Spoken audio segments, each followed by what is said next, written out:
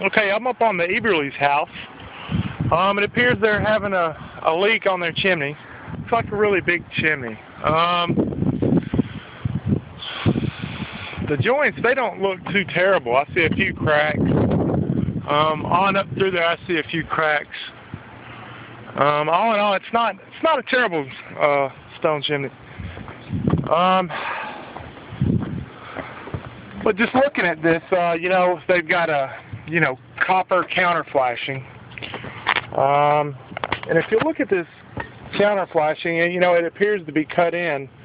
Looks like it's got a ledge here. But if you just barely move it, you'll see that there is no spring clip here. It's wet there. There's no spring clip here. There's no spring clip here.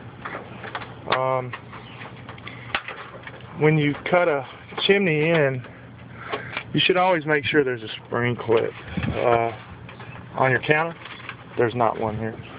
I would suggest, you know, bending up some more counter and putting it in. They also have what's called Vulcan caulk.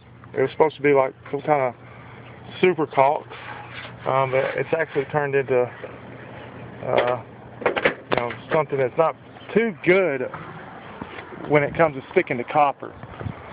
I'll go on around through here, but I'm pretty sure I'm going to find the same thing, in which I am. It was basically just laid in there and caulked, and you know, once the caulk turned loose, the counter flashing just started allowing water in. If you can see right here, there's, you know, stains from water coming down. Looks like they got the step flashing caulked on this side, but right here they've drilled a hole through the step flashing. Over here they've got it bulled.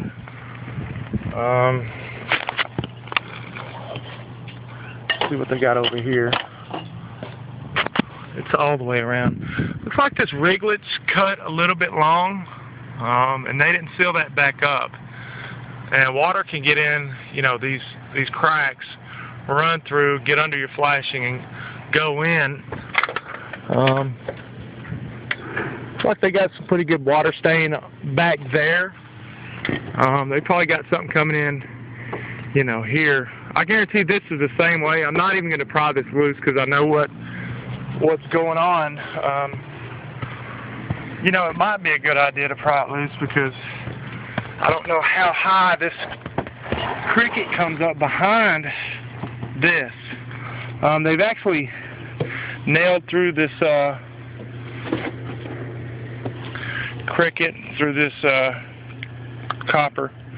To hold it down, basically what they do is they put a gutter seal on their copper to make it look like it's been soldered. I heard this company, that's one of their main tricks.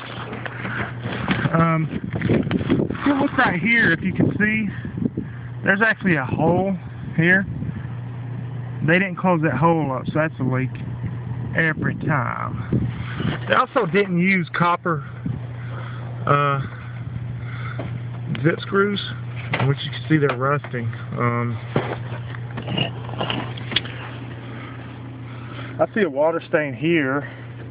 Looks like water's getting out there or something. It's probably wet in there. I could recommend probably a caulk job or rebend these to have a spring clip. Hold it in. But I'll just make a report and we'll go from there.